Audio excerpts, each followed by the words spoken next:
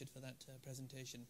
I'd like now to invite Nasir Ahmed from UKIFC. So we're going to have two UKIFC presentations, and first from Nasir Ahmed. He's presently serving as a partner at Ernst & Young.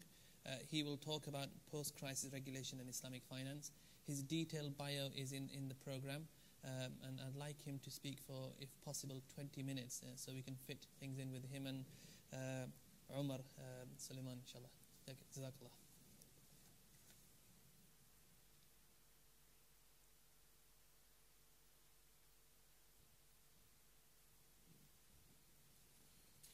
Assalamu alaikum, and thank you for the introduction. I'm currently a partner at Ernst & Young, looking at large UK banks, and I work in risk and regulation, so sort of come from that area and have done recently quite a bit of work in Basel III. So this presentation has sort of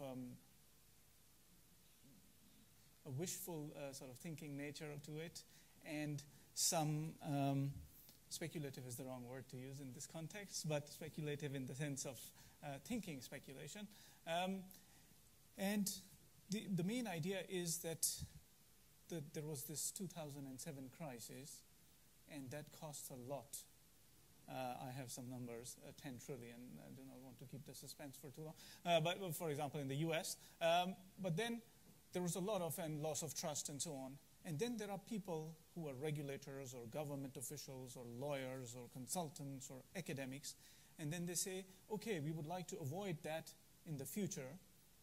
We would not want this to happen. It's too costly. And why would people get away with wrongdoing and so on? So then they say, I would like to describe a perfect financial system so that these bad things do not happen.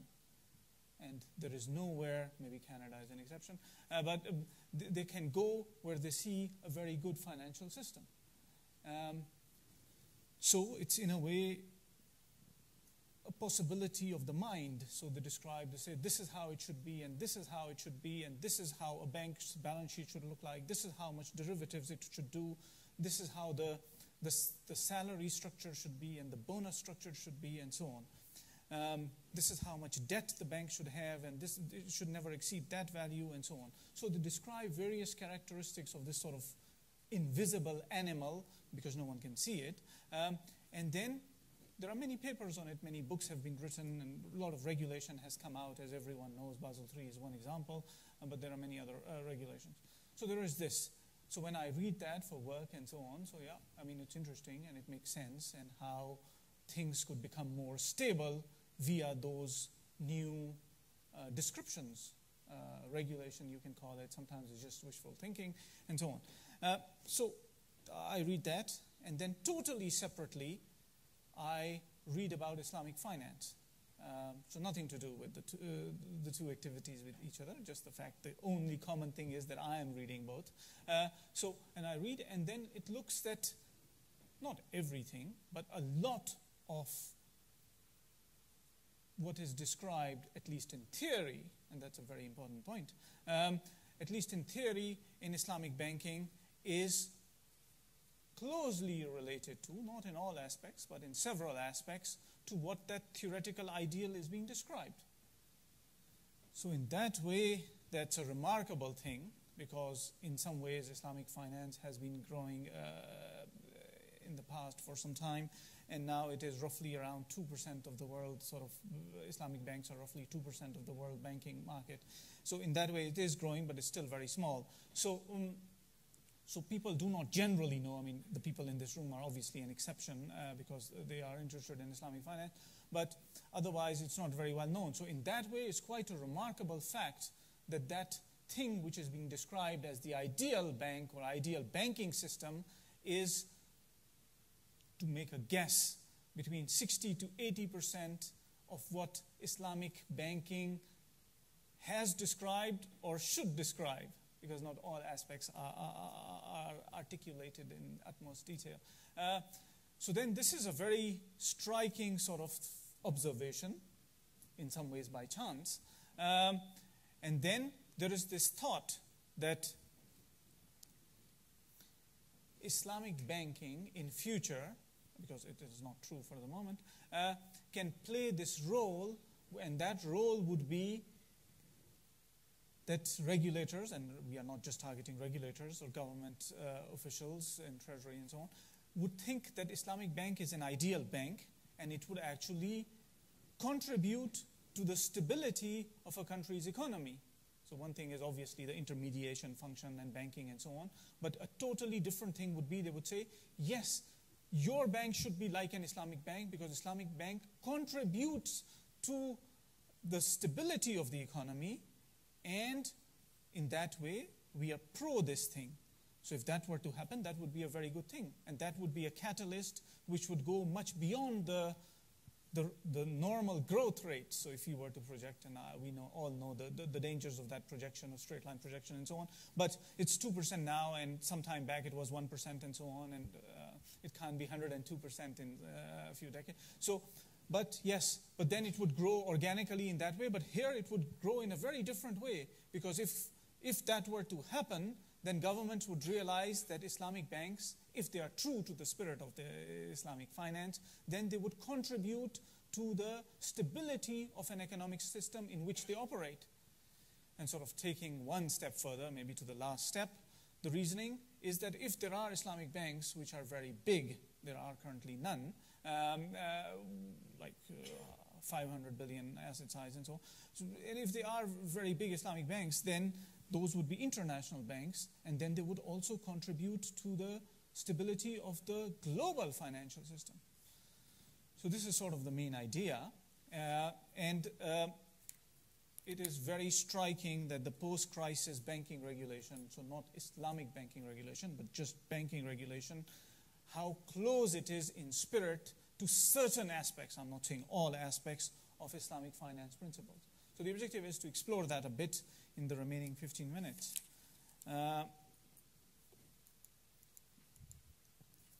So just very quickly recap on the goal of this presentation. So crises are very expensive and should be minimized. Some people think that because of human nature they cannot be totally eliminated. I'm not a psychologist, but yes, it makes sense. And they have multiple causes. So the causes are, and this is very surprising stuff. So the causes are well known, so people know. It's very well documented also. Lots of articles, books, famous people, Nobel laureates and so on. And they are simple to understand. So these are the causes of the crisis. I'm not talking about just the 2007 crisis, banking crisis in general. There are certain books that talk about 8 centuries of folly and so on, which is given in the reference. But research has shown that, and there are references, as I mentioned at the end, that the main culprit is excessive debt accumulation. So debt, whether it's debt of a given bank or inside the bank of a given portfolio, whether it's funded by CDS or whatever, or it's government debt, or it's private debt. So that is a very big sort of main culprit, is excessive debt accumulation, and it's often fueled by greed in the case of banking crisis. So I mean, yes, everyone knows that, and I mean, yeah, in that way. But this is a very big sort of result if you were to summarize what has been written on the crisis. And then the recommended actions, so we focus on the banking crisis now because the different type of crisis, the currency crisis, and then the sovereign default crisis and so on. So there are 4 types. I briefly sketch those out. But we are focusing in this presentation on the banking crisis. So the recommended actions are, if there is too much debt, is to reduce debt. So lower the leverage in it and higher capital requirements. And this is one of the main points of Basel III. And if there is too much greed, then another point is to reduce the greed. So keep greed in check. So there is better incentives, so on the bonus and pay, and on the long-term impacts. So the bank can take back your bonus after several years if it is realized that your contribution was not very good or was overly short-term. And then the Bank of England's governor, so Mark Carney, has spoken this year several times about code of ethics. There was a famous speech in May and now in November where it says that it is not possible that the bankers don't have a proper code of ethics and they operate like this. And many banks do have a code of ethics, but it's not clear to what extent the traders do subscribe to that. So these are sort of code of ethics and social responsibility. And then obviously there are more recommendations on liquidity, governance, transparency, and so on. So many of these recommendations would in some ways be very close to what an Islamic finance textbook or Islamic banking textbook would describe. And that is quite a big thing. So in some ways, in that way, if you were pursuing that thought, in that way, an Islamic bank would be an ideal bank. Yep. So just to finish off this thing, so yeah, these measures have been described, and some people think that these measures are too little, too late, and it would not help, and there would be another crisis, and so on, and it's in the process of formation, and so. But nonetheless, reducing debt accumulation and keeping greed in check, and not just at a high level, but with laws as like in Basel III and other regulation, then this should be the natural part of the DNA of an Islamic bank or an ethical bank. So in that way, one very big problem for many conventional banks these days is they say there is this avalanche or even tsunami of regulation and so on, and that affects our business model and so on, and then it's very difficult to make profit. I mean, obviously I'm simplifying. But then if the business model of an Islamic bank is irrespective of the regulation of a certain type, and that type naturally takes into account the new regulation, then that is built in. So in that way, it would be very much pro the new regulation. And if that can be, then there is only one small step, is to show that it's profitable. Now, it's a big step. So if that can be done, then it would be a very good, attractive model. So if someone can show that, yes, what the regulators or the professors and so on or governments have said, an Islamic bank, ABC Bank, is like that, and ABC Bank is profitable, and this is demonstrable, then that could be then taken as an ideal model of Islamic, of banking, not of Islamic banking, of banking. So hence, the main idea, the main goal, is to say that Islamic banks can potentially be seen in the future as a good model of banking. I mean, it's a far shot. I understand it's a long shot. But the certain conditions have to be met, is that they should represent a significant portion of the economy, so 2% is very small, have lower debt levels, which is the case for the Islamic banks that exist, that is the case mostly, can demonstrate good code of conduct, governance, and risk culture. I mean, these terms you hear about a lot, obviously. Code of conduct, governance, risk culture is very, very much the fashion of the day, but I mean, it has some substance in it also. And yet show sustained profitability, because then there would be this thing, if you say, no, but the monitoring costs are very high, or all this thing, I am not able to, and last but not least, are able to educate their customers and investors. So I mean, that's a very important point, because if the investor or the customer says, no, but I will put a deposit and I want the same return as the other bank, so the return should be the same, but the risk should be, it cannot be more, actually. So if the depositor is not really an investment account holder, then it's a bit different. So then you have to say, yeah, I take it to the logical conclusion.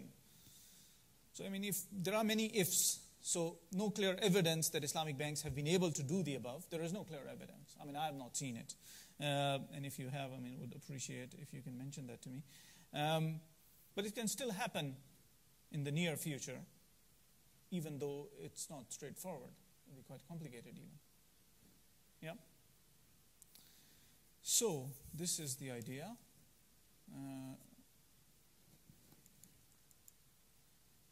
So type of crisis, they say, I mean, there are hundreds of ways of classifying crisis, but a famous book, which is reference one at the end, is Kenneth Rogoff. I think some people may have heard about it. A book came out, I think 2 years ago, or 3 years ago, and the title is very provocative. It says, "This time is different.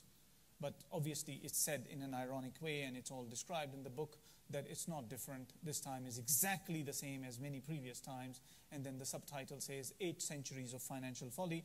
So it says that many crises are the same, but each time people think it's new. So then I was just sort of trying to read and understand it, and it was sort of thought that it may be a dry book, but it turned out to be quite interesting. And then looked at John Galbraith, and it said finance is a discipline where history has no role, because people have such short memories that as soon as it happens, it's forgotten. So then the same thing happens, and so people, I have a quote from it, maybe you like it later. So anyway, so these are the type of crises. So banking, sovereign default, exchange rate, very high inflation. And the objective of this talk is focusing on banking crisis. So banking crisis, research findings, I try to summarize lots of research for you in a few bullet points. So main reason, highly leveraged portfolios, especially with short-term borrowing. And that was the case in 2007. So what happens in a banking crisis is heavy investment losses lead to significant part of the banking sector becoming insolvent. Yes, we know all. Depositors lose confidence, and then Northern Rock, and then you have queues and so on. But actually that the regulator did resolve in a good way. So, I mean, at least seeing from far. And then a very big thing is that on average, government debt rises by around 85% during the 3 years following a banking crisis. So now whether it's 83.5 or 70, that's not important, but it's a very high number. And then the government debt rises by that amount due to a banking crisis. So banking crises need to be stopped. And if Islamic banking can contribute in stopping that, then obviously it would be seen as a good thing.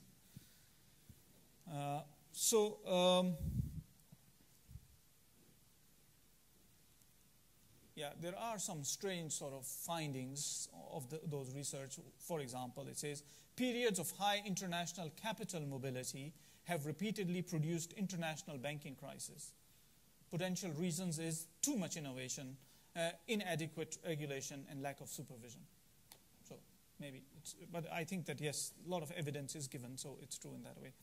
And another strange thing is that sovereign default crisis does not affect rich and poor countries equally. So poor countries are more affected, and everyone knows. But rich countries used to be affected. At that time, they were not that rich, like now, again coming. So then, at that time, but in some ways, economic theory shows that that has been solved. But that is not true for banking crisis, so it affects both rich and poor countries. One exception to the banking crisis, it's always given in different books, and I have lived in Canada, so it's good to see that, is Canada. But I mean, yeah, that would take us too far to discuss what was the reason and so on. But Mark Carney is from Canada. So it's maybe a good choice then. So crises have a very high cost. So what is the cost of the crisis? They can undermine the whole financial system. So a quotation, which would have been almost impossible to visualize 10 years ago, and this is from Mark Carney, Bank of England governor. Capitalism is at risk of destroying itself unless bankers realize they have an obligation to create a fairer society. And obviously the word fair needs to be defined and so on, I mean, we know. But that's a very important sort of thing, and it was said on 28th May this year. And then there was a lot of discussion on rising inequality. And as everyone has heard it maybe, of that famous French economist Thomas Piketty, and the book, which is, many people use it, a doorstopper, which is not necessarily the best use, but is that book which got many awards and so on, and is the McKinsey FT Award and just last week, and that book is Capital in the 21st Century. And the main thesis of the book is that there is rising inequality. So in that way, very few people control a lot of wealth, which in some ways is failure of economics. And then there is loss of trust in the financial system. So these are the costs, which are important things because that would then undermine. But then the Dallas Fed estimated in 2013 that the cost only restricted to the US of the 2007 financial crisis was around $10 trillion. And that's a conservative estimate. So that's really a lot of money. And obviously then opportunity cost and unemployment and so on. So it is a very big thing, a very big deal. So avoiding crisis is something very important. So one cannot say, oh, but we have to live with it, it's part of the system and so on. It is not. as one thing which I will very shortly mention. Okay, what are the important lessons from financial crisis? One is extremely short memory in finance. Most crises have very much in common with previous ones. So if you do not learn from past mistakes, then you're bound to repeat them. I think Emerson said that. Then most important reason for all types of crisis is debt accumulation, whether by governments, banks, corporations, or consumers, or indirect government guaranteed debt, for example, deposit insurance. And risk from debt is underestimated in good and normal times. So debt distorts reality, and like infusions of cash, when government spends money, it provides less growth than it appears to provide. Housing and stock prices get inflated beyond long-run sustainable values due to private sector debt. And we've seen that, so there is 100% clear evidence for it. And it makes banks look more profitable than they actually are. So people get used to that bad thing and return of equity of 16%, which is not sustainable. So conclusion, makes an economy vulnerable to crisis of confidence. Obviously, there are other things which cannot be covered in such a short talk, with herd mentality, mass psychology, and so on. Now, the next slide is about financial innovation, which I've put in quotes, and all the quotes are from Galbraith, so famous Harvard economist, ambassador, US ambassador to India for 2 years and so on, and has written a lot about crisis. So it says, all financial innovation involves in one form or another the creation of debt secured in greater or lesser adequacy by real assets. So it's creation of debt, all in financial innovation. CDO squared or a simple bond maybe have many things in common in that way. And greater or lesser adequacy of real assets. And there is a slide that talks about that, linked to Islamic then, because real economy and so on. And sometimes it's to a lesser degree, and then lesser and lesser. Yeah? Would I have 5 more minutes? 2 minutes. All right.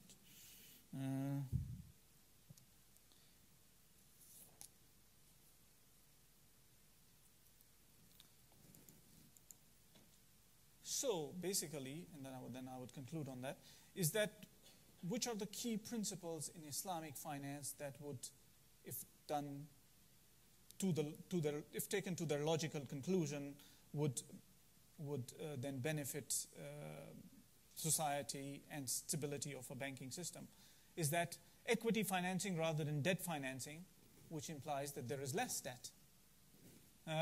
Risk is shared with investors, even depositors. Bank has skin in the game. So there was an article, it came in the New York Times on 23rd October, so less than a month ago, that, and the title of that article says, banks again avoid having any skin in the game, which was trying to show that it is getting riskier. So bank has skin in the game, which is their own stake. So in a musharaka or, so more focus on real economy, not artificial, purely financial transactions. And one very big cause given of crisis is speculation. So speculation is not allowed in Islamic finance. And there is a social responsibility element.